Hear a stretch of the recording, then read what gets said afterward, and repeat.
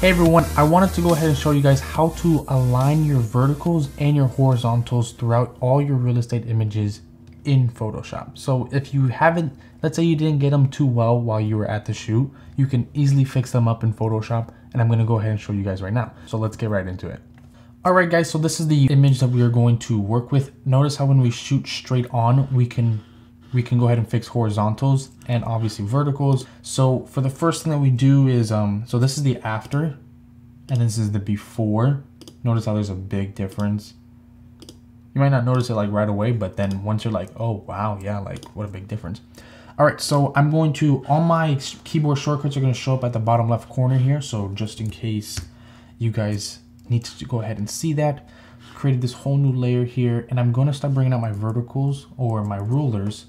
And if you don't see your rulers here, we're gonna go over to view and we're gonna go ahead and show rulers. And then that's gonna bring up our rulers here. I've already made a set of rulers, but all you would have to do is just pull some out and find an area or find a line like this one that is close to it. We don't wanna get on top of it, but notice how it's not vertical. It kind of slopes out to the right. So I went for this one. So notice I always try to bring it just a little bit out from it, not on top of it, but just a little bit out from it, because you'll see why. And then this is the horizontal. So you can see it's off just like a little bit over here. And then I try to always do both sides. So I did this. I was going to go for this line right here. And okay, so now we're going to go ahead and go over to edit, transform, and skew. Make sure we clicked on the layer as well. And we're gonna start pulling our image away, just dragging out these corners right here. So notice how it's starting to get a lot more straight on this side. Okay, let's go for this side. Let's pull this bottom left corner out.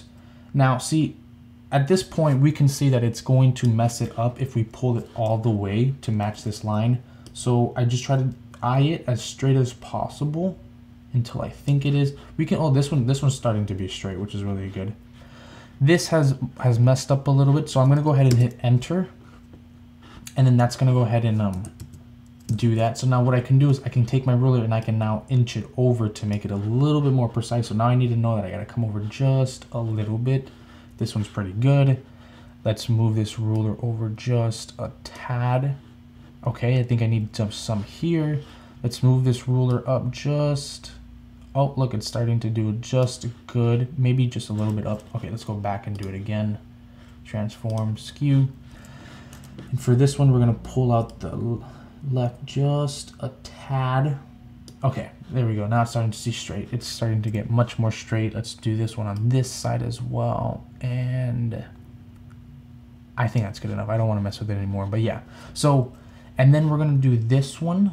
Maybe I can come down, but I don't want to pull it down because then I'm gonna have to crop out my image. So I'm gonna hit enter and I'm gonna mess with my rulers again just so that I can easily see. Okay, great. Go back, skew, and I'm gonna take my top right corner and I'm gonna pull it up ever so slightly, and just like that.